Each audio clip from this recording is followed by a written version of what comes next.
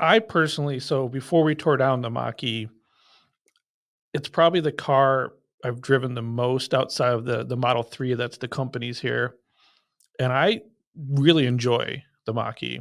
I like the way it looks, like the way it drives. My biggest complaint is I like the horizontal screen versus the vertical. So I want them to flip it, but that's just me. So, and I can say, like Tesla, Ford they listen to criticism and they're willing to make changes and adapt. But so as an owner, what improvements do you think Ford needs to make to the Mach-E from a consumer perspective? Faster charging, honestly, to keep up with everything that needs to come. Yeah, I think that's the biggest thing, is charging. You know, the ranges could be slightly improved. We could get a California Route 1, which they're actually discontinuing for 2024, but you can get a longer range Mach-E that's 300 and some miles of range. We have the GT Performance Edition, which is rated at 260. So I'd love to see that increase. But um, access to the Tesla supercharger network or just better charging doesn't have to be Tesla. That's one big improvement, as well as the 800 volt or whatever they need to do to get faster charging. So, for us, it hasn't been a big deal because we charge at home 95% of the time.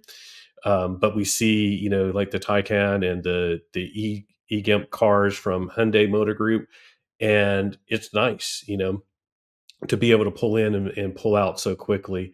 I think it's all around charging, better charging network, better charging speeds. And then everything else is minor, like whether you have a vertical or horizontal screen, that's always going to be down to personal preference, unless you do Fisker and have it rotate on you. If But it could stay like that when you drive, though, yeah, it's only when you're stationary. Yeah. I mean, charging is like everyone's issue at the moment outside of Tesla. yeah. Otherwise, I mean, like we've been really happy with the technology in the Mach-E. I'm excited by Ford's. I think they're calling it the Ford Digital Experience or the Lincoln Digital Experience. So they're moving away from the Sync 4A system and moving into Android Automotive, and that's going to be across the board. So I'm excited by those changes and the capabilities that's going to give it, as well as better hardware underneath, so it won't be laggy compared to what we have now. And they're keeping Android Auto and CarPlay, which is a big deal for me. That is big. Yeah. Yeah. So I mean, we know that there's always going to be changes and updates, and but we're really happy. The two of the things that we really like, or that I really like about our current Mach-E, is the Magna Ride suspension. It's just so freaking good, and we're really happy with Blue Cruise.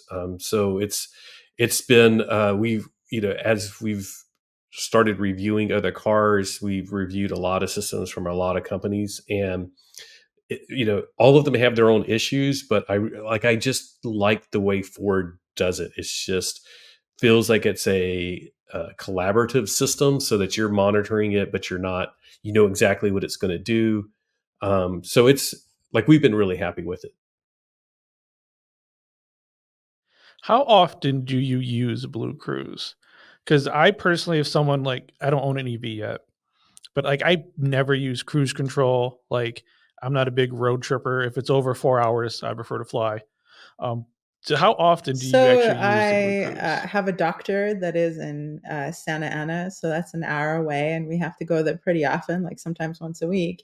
So I think you use it like 98% of the time Yeah, on the drive, the moment you get on the as soon as highway. we get out of the neighborhood and we're on the highway, I turn it on, and I hear you, because like I had a WRX, and I'm like, I don't like automatics. I had my stick shift, and I don't use cruise control. And part of that was because I may have been exceeding the speed limit, and it was like, I don't want to have to hit the brakes to slow down. Anyways, we won't talk about that. But it's like, once we got the Mach-E and once we had Blue Cruise, it's like changes the whole thing of where, especially going up into Orange County, Southern LA traffic, where it's like, all of a sudden I just turn it on and I don't have to worry about it. Somebody cuts me off, it's going to slow down. It's like it handles everything so much better. It just makes it so it's like a relaxing drive, and we talk and we make videos, and just makes it so much easier. Yeah, and part of it really is that we have this repetitive drive that's on long distance on the highway. So I'm sure like other people who have long commutes that are like longer than half an hour on the highway probably enjoy Blue Cruise too. Yeah, we have it on our Lightning here, um, but I rarely go on expressway with it, so I've only used it a handful of times, and it's nice when it works.